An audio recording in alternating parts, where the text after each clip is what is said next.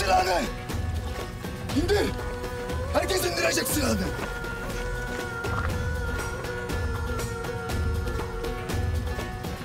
Reyyan nerede?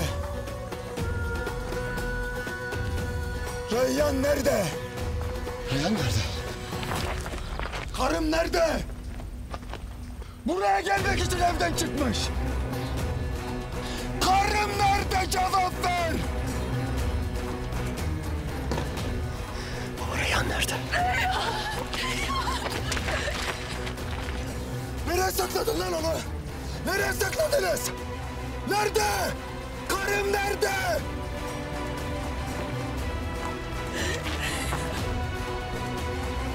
Reyyan! Reyyan! Senin yanında değil mi Reyyan? Kızımı almak istedim, vermedin. Benim yanımda güvende dedin.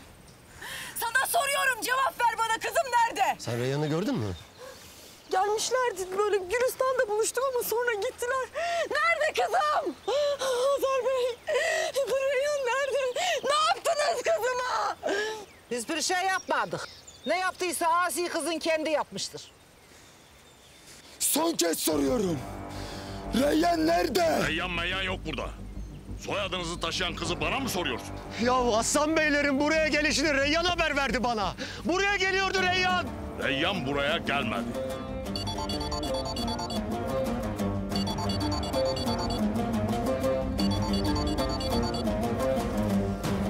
Yalan söylüyorsunuz. Bak tahammülüm kalmadı Nasuh'a. Eğer Reyyan'a bir şey yaptıysan öldürürüm seni. Aslan Bey, babamı bir daha tehdit et de sıkayım kafamı. Yeter be! Ne oluyor be? Ne oluyor? Ne yaptınız benim kızıma? Hangi idara düşürdünüz? Nerede Reyyan Aslan Bey? Nerede? Bana soracağına kardeşine sor. Siz Şadoğulları'nın elleri bu kadar mı? Azap nerede? Bu dar gününde atasını babasını tek başına mı bırakıyor? Harbiden lan. Hazat nerede? Nerede o şerefsiz oğlum? Handan Azat'ı ara, çabuk Azat'ı ara. Ay git telefonu getir. Koş, koş Hazar'ı arayalım, koş.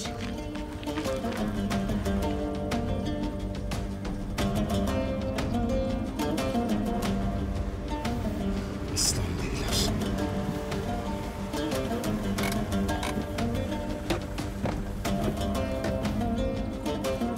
O Hazat iti karımı nereye kaçırdı? Söyleyin, nereye götürdünüz Reyyan'ı? Miran!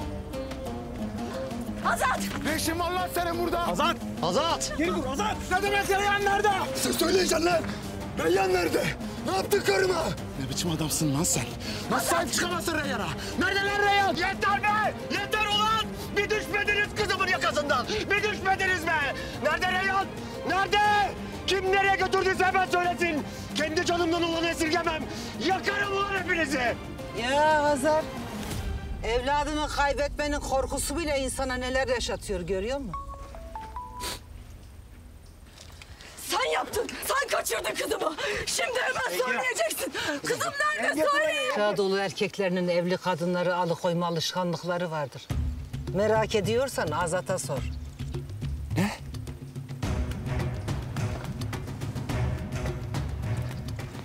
Miran. Kadir aradı.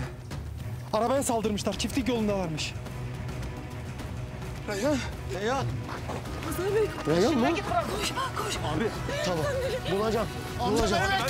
Sen babamı yalnız bırakma. Babamı yalnız bırakma. Azat! Azat gitme! Azat! Azat gitme! Azat! Azat! Azat!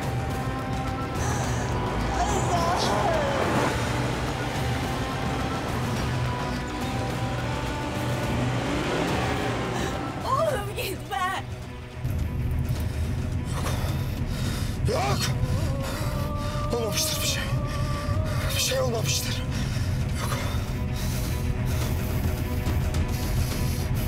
Allah'ım sen kızımı koru. Sen kızımı koru.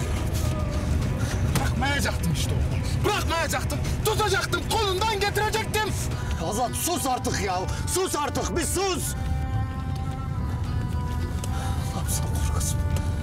Başını bize el getirme.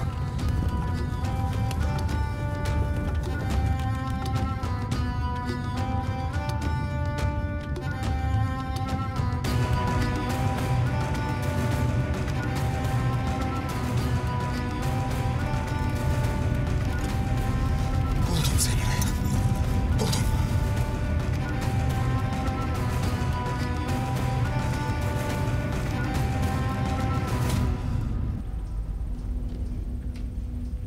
Şanslı günündesin Nasuh. En sevdiğin torunun seni yine kurtardı.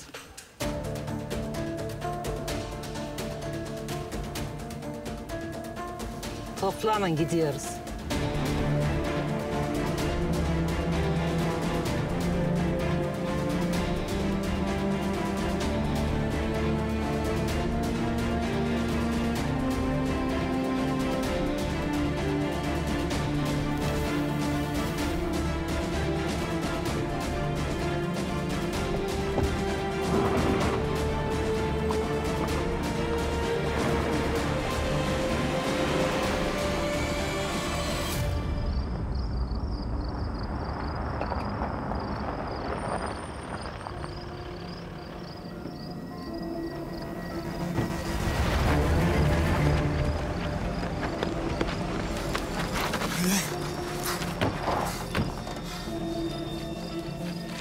Reyyan!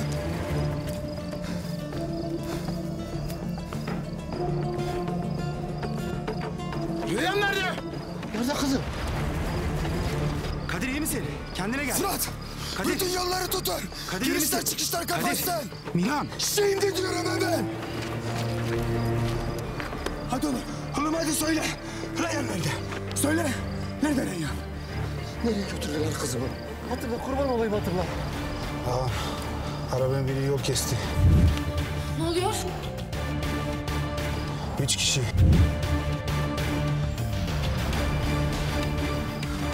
Ne ettiler kızıma? Ne ettiler? Söyle, ne istiyorlar sizden ya? Bana saldırdılar. Karşı gelemedim ağam. Gelin hanım. Söyle. Gelin hanımı zorla indirdiler. Çok direndi. Oğlum ne diyorsun lan sen? Ha? Kim benim karıma bunu yapar? Sıkamadın mı kafalarına? Kardeşim, gözüm seveyim bak. Hatırlamaya çalış. Tek bir sözüm bile önem var. Ha? Hadi. Ya hadi be oğlum be. Ne kadar zamanda oldu ya? Nereye doğru gittiler? Nasıl bir arabaydı? Söyle kurban olayım. Söyle! Kızı aldık. Ana yola çıkınca soldaki ilk benzinliğe gireceğiz. Arabayı orada değiştireceğiz. Ne kadar zaman geçtiğini hatırlamıyorum ağam. Her şey bir anda oldu bitti. Ama duydum onları. Ana yola çıkınca soldaki benzinliğe gideceklermiş. Şu tarafta. Koş! Reyyan!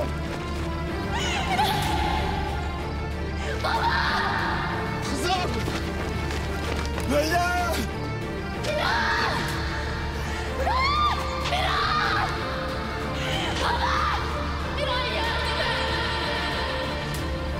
Reyyan!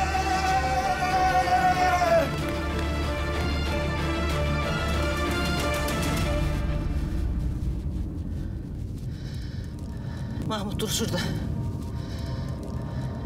Adamlara da söyle devam etsinler.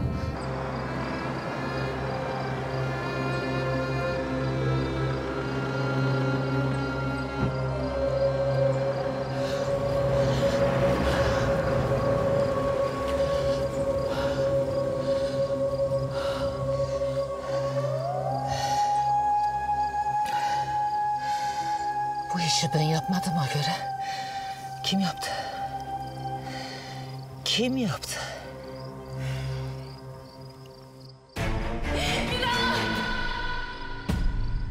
Miran yardım et! Miran! Miran yardım et!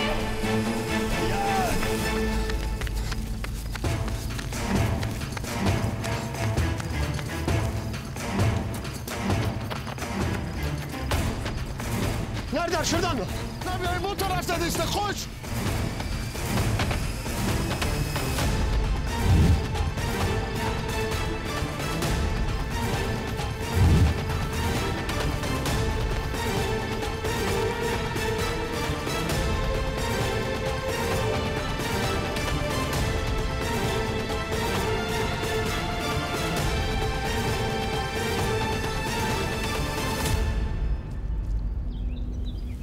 Bunu bana mı veriyorsun? Yok. Sana emanet ediyorum. Bunu sana, seni de Allah'a. Beni bir daha görmeden ölmeyeceksin yani. Onun içindeki çok değerli. Ona iyi bak, tamam mı?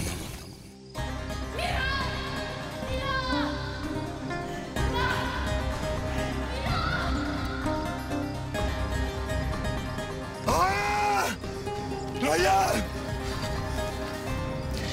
Mahmut! Ne kadar adamın varsa topla. Herkes işini gücünü bıraksın, Reyyan'ı arasın. Yeri göğü delin. Önce onu kaçıranı, sonra Reyyan'ı bulup getirin bana. Emredersin hanımım.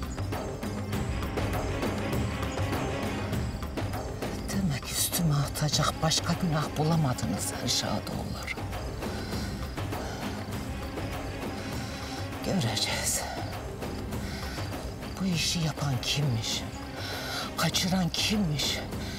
Göreceğiz de, göstereceğiz de. Kameralar. Koçum bu kameranın kayıtlarına nereden bakılıyor? Tamam. Haydi göster. Amca bekle. Sen tuvaletlerin o tarafa bak. Kardeş, bir baksana. Buraya uzun kıvırcık siyah saçlı bir kız geldi mi? Yok abi görmedim. Yanında 3 adam varmış, buraya gelmişler. Görmedim. Neredesin Reyyan, neredesin? Kim yapar bunu sana?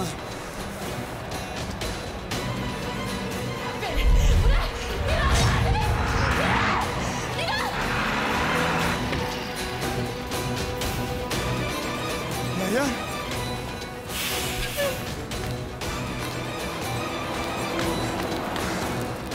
Reyyan!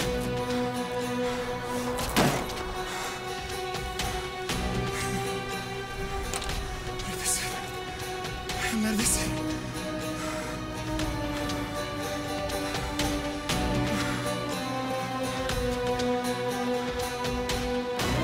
Allah sapık mıdır nedir? Reyyan!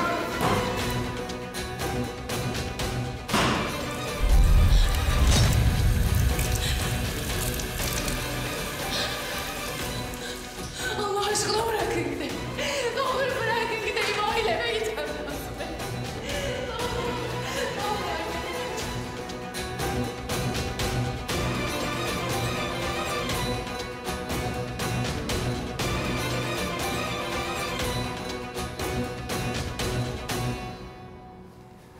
Koçum bir daha başı alsana, bir daha bakalım. Belki gözümüzden bir şey kaçmıştır. Allah aşkına bir daha al şunu. Abi gördüğün gibi işte. Al buyur bak istersen ama.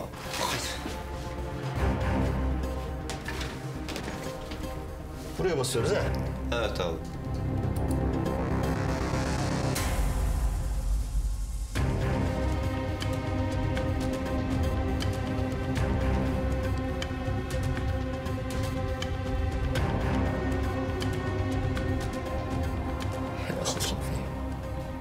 Kardeşim emin misin? Yok vallahi. Yok.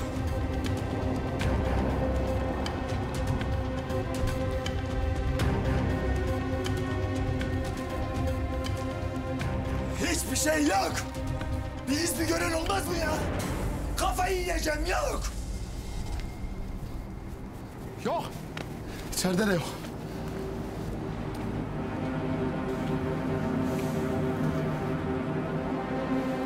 Sahip çıkamadın Reyyan. Koruyamadın onu. Oğlum bak canım burnumda seni var ya. Lan yeter, ayrıl! Ayrılın be! Ayrıl, yeter be! Yeter be! Ayağıma taç oldunuz, yeter! Amca, bak burada boşuna oyalanıyoruz. Kesin bunun babaannesi yapmıştır. Gidelim kendimiz arayalım, jandarmaya gidelim.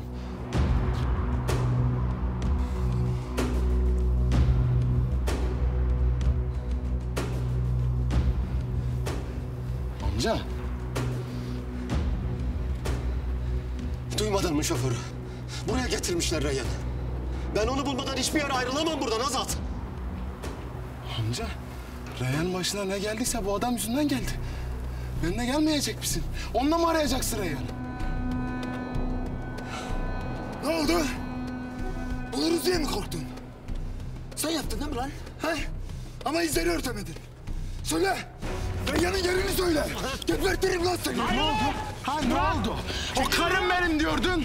Benden başka kimse yaklaşamaz diyordun. Nerede Reyyan ha? Nerede Reyyan? Sesini kes. Konuşma. Senden önce bulacağım onu. Bir daha da ona zarar vermene izin vermeyeceğim. Bırak ayrılın lan. Ayrıl yeter be. Yeter. Şu halinize bir bakın be. Benim kızım kayıp. Kızım kayıp benim. Nerede, kiminle, ne halde bilmiyoruz. Şu yaptığınıza bir bakın. Birlik olup arayacağınıza yaptığınıza bir bakın. Yeter be. Gidip bulacağım Reyyan'ı. Sen de göreceksin amca. Sen var ya, Sadoglu'nun da ayağına en büyük taşsın. Reyyan'ın canına da en büyük engelsin. Dur artık be. Dur artık, dur. Azat yapmadı bunu, sen de biliyorsun. Suçlu ya babaannen ya da senin canına kasteden bir düşmanın. Ama ben sana dedim zamanında. Dedim.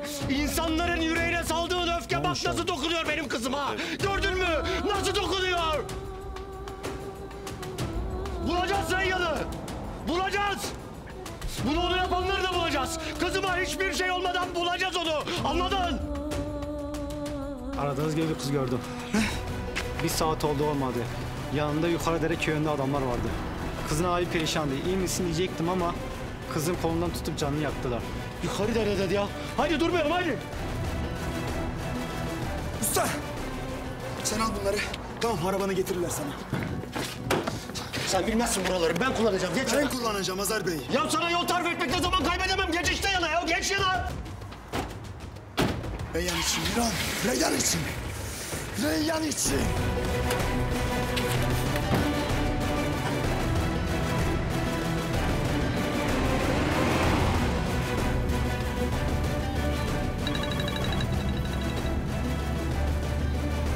Söyle Fırat.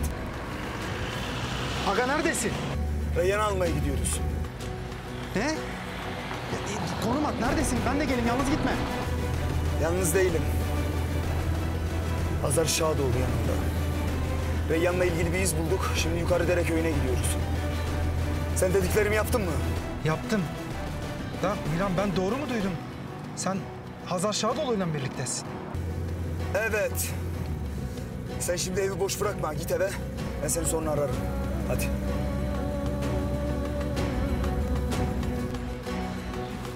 Senin o adamla ne işin var aga?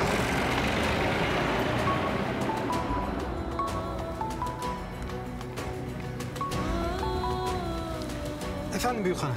Fırat, neredesiniz? Miran yanında mı? Yok, ben yalnızım. Nerede peki Miran?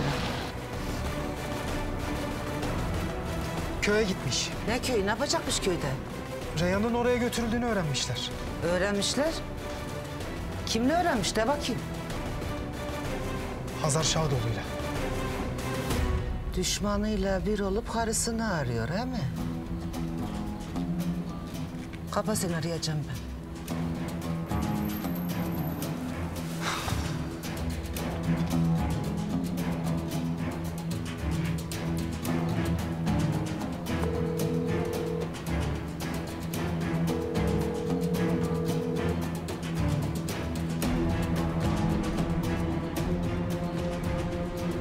Demek Reyyan uğruna babanla birleştin, öyle mi? O vakit ayırmak da benden olsun.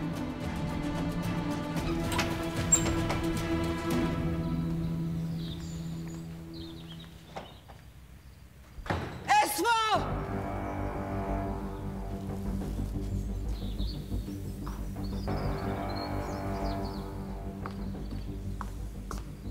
Evi barkı ben sana emanet etmedim mi? Ha? Sen evin içindeyken o Şadoğlu kızı nasıl çıkıp gidiyor? Ha? Benim hanemde, benim adamıma silah çekip dışarı çıkmakta neyin nesi? Bir kıza sahip çıkamadınız mı? Hanımım bağışlayın. Yani Reyyan'ı biz tutamadık. O kadar korkudan gözü dönmüştü ki korumalı silahını alıp kapının dışına çıkıp kendini zorla götürdü o şey. Alsaydın elinden. Ne yapacaktı? Vuracak mıydı seni? Onda o yürek var mı? Nasıl bırakırsınız? Esma annenin ne suçu var babaanne? Katliama gider gibi bu evden çıkan sensin. Eğer ben de Reyyan'ın yerinde olsaydım, sizin hayatınızın tehlikede olduğunu bilseydim, hiç durmaz ben de aynısını yapardım. Ordu bile durduramazdı beni. Bu yüzden kimseye bağırmaya hakkın yok. Şimdi söyle, kimseye bir şey yaptın mı? Miran abimle Reyyan iyi değil mi? Sen kim oluyorsun da böyle konuşuyorsun benimle? Bana hesap mı soruyorsun? Düşmanın kızının tarafında gibi konuşuyorsun. Mevzu sadece Reyyan değil babaanne. Sen bu yaptıklarınla Miran abinin hayatını da hiçe sayıyorsun. Miran abin iyi, karısının peşinde. Ne demek o? Reyyan'ı kaçırmışlar. Ne? Nereye kaçırmışlar? Kim kaçırmış? Nasuh'tan başka kim kaçıracak? Azat'ı da almıştır yanına. Azat zaten dünden meraklı Reyyan'ı almaya. Hoş Nasuh ne yapar eder Azat'ın elinden de alır Reyyan'ı ama...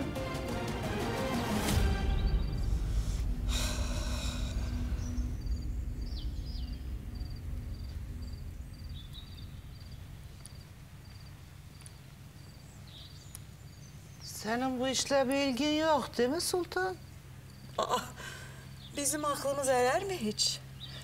Oyun kurmayı da, yönetmeyi de senin gibi becerebilir miyiz? Ama haklı sebeplerim de yok sayılmaz. Ben olsam ben de bana sorardım. Belki kızıma yaşattığım bu acı bitsin diye Reyyan'ı göndermek için bir oyun kurmuşumdur. Hem de senin üstüne kalacak şekilde yapmışımdır bunu. Ha? Keşke bu dediklerini yapacak kadar aklın olsaydı. Ama nerede? Azize Hanım. Deli olmanın da en güzel tarafı bu işte. Her istediğini yapıyorsun. Kimse sana bir şey diyemiyor. Ama birinin aklıyla oynarsan geceleri kapını iyi kilitleyeceksin. Yani ben senin yerinde olsam öyle yapardım. O zaman sen de kapının kilidini değiştir Sultan. Kimin gireceği belli olmaz.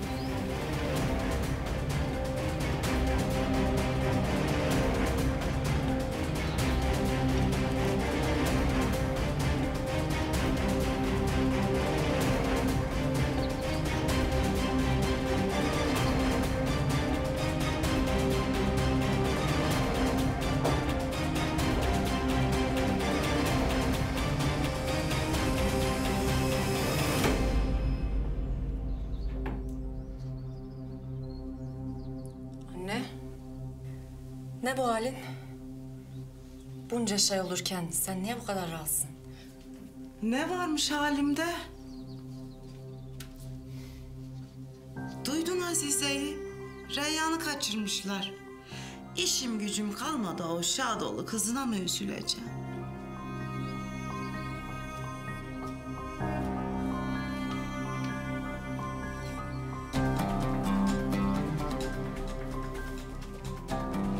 Anne, Reyyan'ın kaçırılmasıyla bir ilgin yok değil mi? Hem Azize hem de senin gözünde bu işleri yapabilecek bir yerdeysem vardır bildiğiniz. Ha kızım? Belki anan senin için bunu da yapmıştır. Anne oyun oynamayı bırak. Bir ilgim yok de ne olur. Hala kurcalıyor. Yok işte Reyyan ortada. Hepten kaybolur inşallah.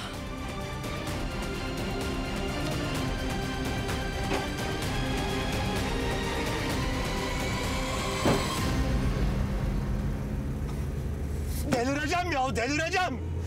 Kim bu adamlar? Ne istiyorlar benim evladımdan, ne? Onu bana soracağına, babana, kardeşine, yeğenin Azat'a sor. Hangisi bunu Reyyan'a yaptıysa ona sor.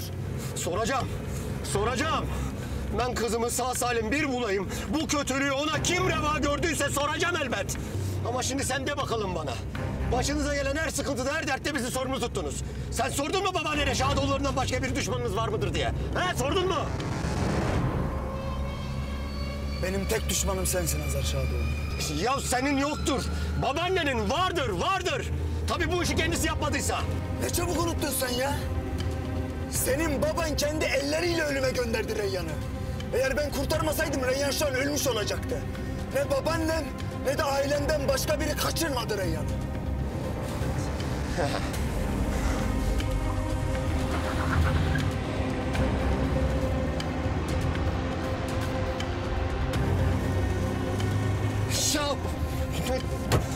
Kahretsin ya. Kahretsin be. Ne oluyor? Yanlış yola girdim, yanlış. Yola çıktığımız adama bak. Hani biliyordun yolları? Vakit kaybetmeyelim diye verdim ben sana anahtarı. Ya azıcık vakit kaybettik oğlum. Köyün diğer girişi var ileride, oradan gireriz. Miran Aslan Bey. Benim adım Miran Aslan Bey. Senin adını ben istesem de unutamam Miran Aslan Bey. Evladıma yaşattıklarını öyle bir kazıdım ki aklıma. Kendi adımı unuturum, seninkini unutmam. Ya senin yaşattıkların, her şeyin sebebi sensin sen. Reyyan'ı üzdüğüm, incittiğim her anın tek sebebi sensin. Ama Reyyan da görecek senin gerçek yüzünü. Asıl sen göreceksin, sen. Sen nasıl yalan bir hayat yaşadığını göreceksin. Seni nasıl kandırdıklarını göreceksin. Ama iş işten geçmiş olacak. Ben zaten alıp gitmiş olacağım kızımı buralardan. Onu yapmaya senin gücün yetmez. Reyyan'ı benden almaya kimsenin gücü yetmez. Anladın mı? Yetti ama. Yetti işte. Nerede Reyyan? Kimlerin elinde Reyyan? Hadi söyle. Bulacağım. Anladın mı? Reyyan'ı bulacağım.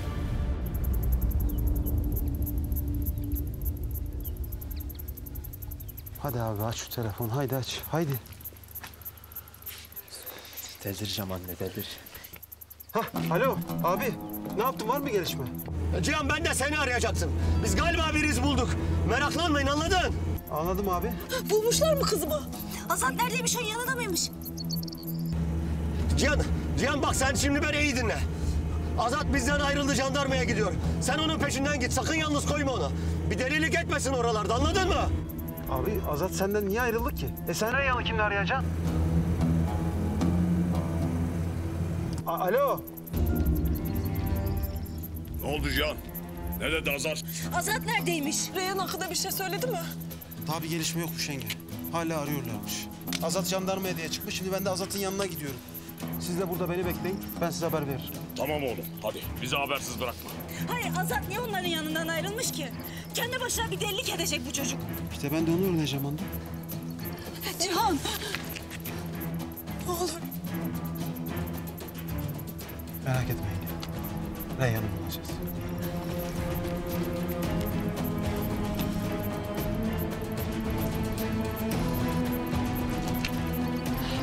Hadi abla.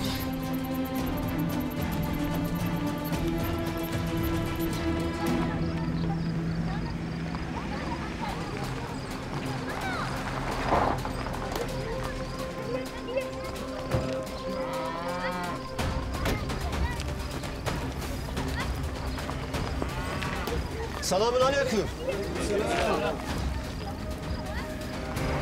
Dayı, yanlarında bir genç bir kız olan üç adam geldi buraya. Kimi arıyorsunuz?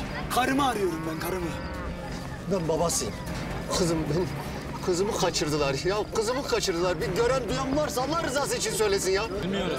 Hiç görmedim. Ya beyler, öyle uzun kıvırcık saçları olan bir kız. Hiçbiriniz mi görmediniz? Buraya gelmişler. Görmedik beyim. Ben gördüm abi. Aslanım! Gördün mü? Ha? Adı Reyyan mı? Reyyan. Nerede gördün? Burada mı? Gitti onlar. Oğlum nereye gitti? Hele bir uçur bakayım. Söyle bana. Nereye gitti? 3 adam vardı yanımda. İyi miydi peki? Yaralı falan değildi değil mi? Yaralı değildi ama çok ağlıyordu abla. O adamlar ona kötü davranıyordu.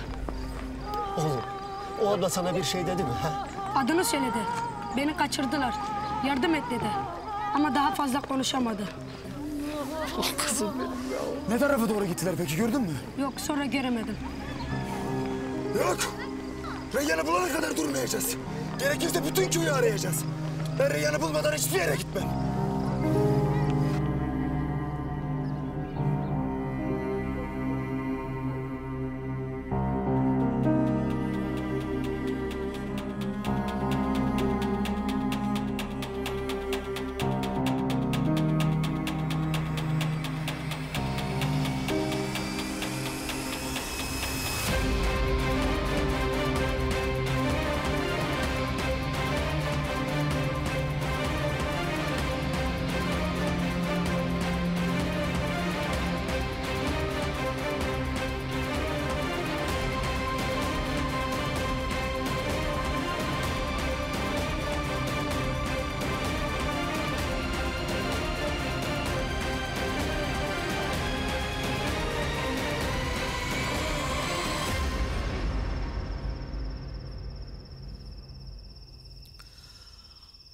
Allah esirgesin.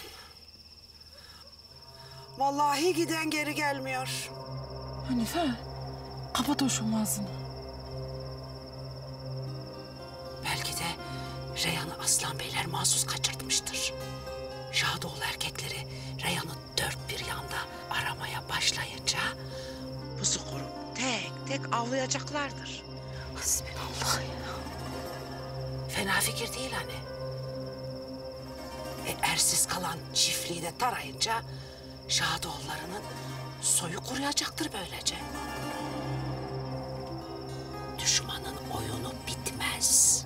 Hanife, bak o felaket tellalı gibi car car öten sesini kesmezsen eğer gelir oraya senin dilini keserim. Anladın mı? Kapa çeneni. Ey kurban olduğum Allah'ım. Emanetindir. Canımdır. Sen bağışla evladımı. Gönder bana sağ salim gönder. Hadi. Herkes gidip yatsın. Tan ağarmak üzere neredeyse. Onlar gelince ben haber veririm size. Yok baba, Cihan'la Azat gelmeden benim gözüm uyku girmez, kusura bakma. Gelin. İki canlısın. Yorulmaman gerekiyor. Hadi Yaren'i de al git yat. Onlar gelince haber veririm dedim.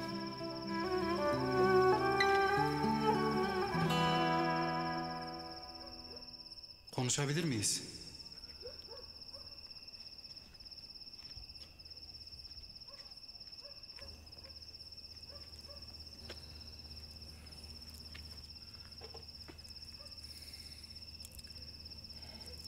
Hadi.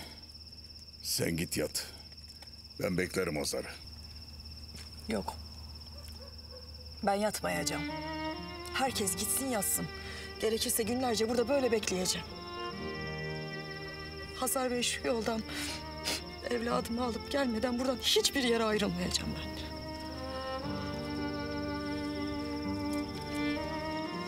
Hadi artık. Herkes uyusun biraz, dinlensin. Yatın.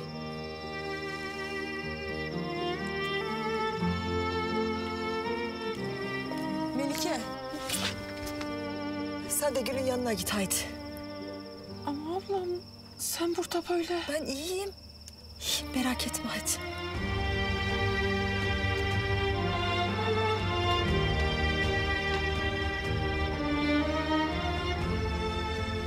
Gelecek.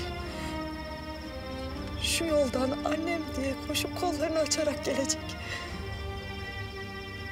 O vakit belki biz de buradan gideriz. Bedeli neyse öder gideriz. Gelecek. Alo Fırat. Yaren, sana bir şey sormam lazım. Ne oldu? Kötü bir haber mi geldi yoksa? Yaren, Azat'ın konağa geleceğine haber verdiğin günkü samimiyetine dayanarak soruyorum. Reyyan'ın ortadan kaybolmasıyla ilgili bildiğin bir şey var mı? Ya Fırat sen ne diyorsun ya? Buradan ayrılırken kendi gözlerine gördün halimizi. Abimin canı ortadayken, annem babam bu haldeyken sence ben bilsem söylemez miydim? Ya bizden sonra duyduğun, gördüğün bir şey... Hayır Fırat. Maalesef bilmiyorum. Bilseydim alemi bu halde koymazdım. Eğer bir şey duyacak, görecek olursam ilk seni haber edeceğim. Sen de öyle yap lütfen. Zaten aklım abimde. Reyyan bir an önce bulunsun istiyorum.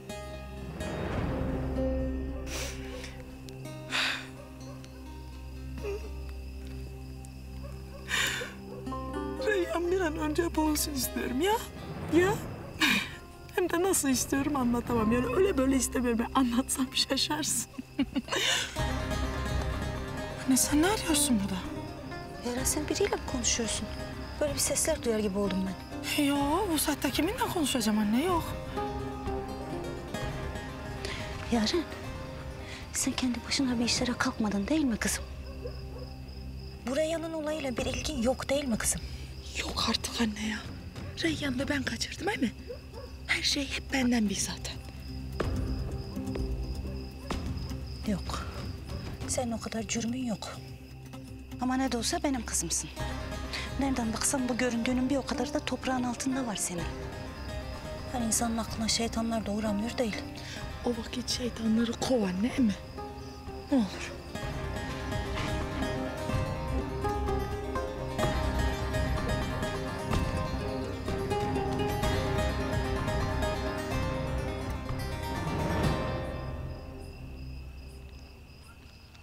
Azat. Azat nereye? Ya dokunma bana. Azat artık hiçbir yere gitmeyeceksin. Ya baba amcam kalkmış o itle. Neyse ya ben gidiyorum. Azat. Eve gideceğiz oğlum. Bak annem bizden haber almadan bir lokma uyku uyuyamamıştır. Bakabileceğimiz her yere baktık. Adamlarımızı bıraktık. Jandarmaya geldik. Bildiklerimizi de anlattık. Hele bir eve gidelim. Bizimkiler bizi bir görsün, rahatlasın. Sonra çıkıp tekrar ararız. Belki o sırada adamlardan da bir haber gelir. Ha tamam mı?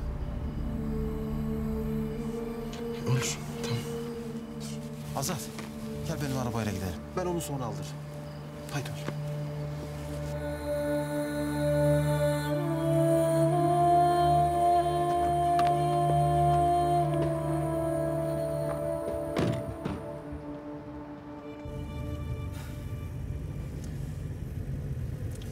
Çaresizlikten küçük çocuktan yardım istemiş.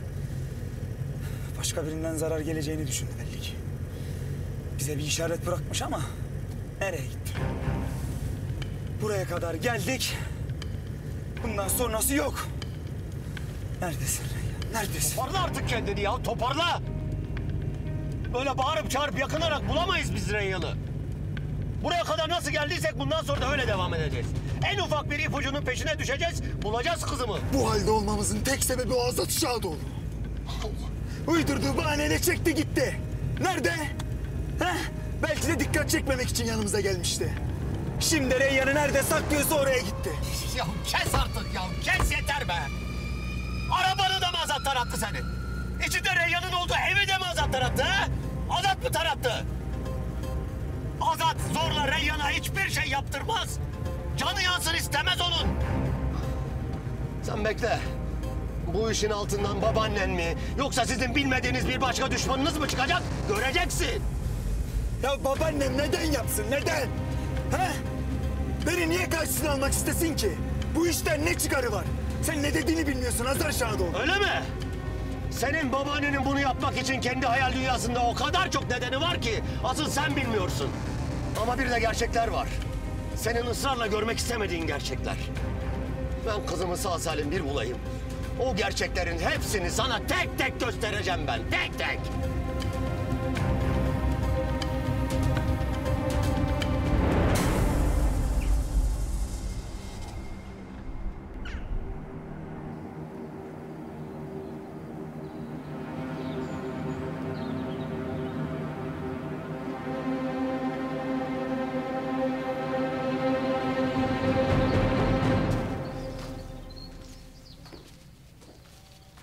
Sabah şerifleriniz hayırlı olsun.